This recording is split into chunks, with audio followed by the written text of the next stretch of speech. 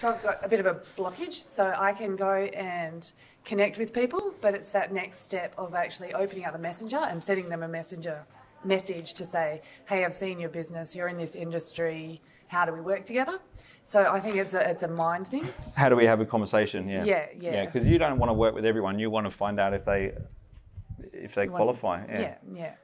So, like, I've seen you talk about that, and I've written it down. I'm going, I know what to say, but then I've still not got the confidence to go and actually write messages to those people. So, yeah. Any recommendations? Delegate it. Yeah. Get somebody else to do it. Really? Yeah. I have. I love that. I would have trouble sitting there writing it because I'm thinking, oh, no, I don't know about that person. Oh, should I say that? He won't like me, blah, blah, blah. I just say, send 100 messages to people with these profiles and it's done.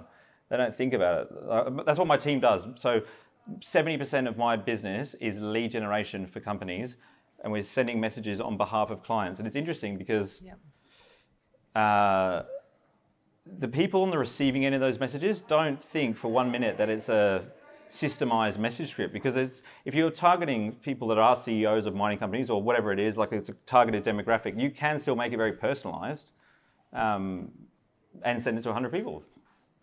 You know, and to be honest, it actually does better that way because you write it in the most high conversion format. Like I know what words will increase the conversion rate by 1%, 2%, because I've pretty much tested every variation. I know exactly what it needs to say to get the result on LinkedIn.